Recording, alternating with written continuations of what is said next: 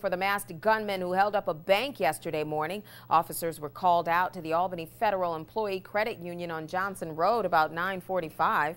Bank employees say the robber walked in, demanded cash, and then took off with the money in a white or beige sedan.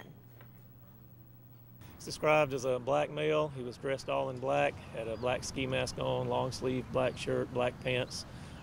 Described as medium build, between 5'8" and 6 foot tall.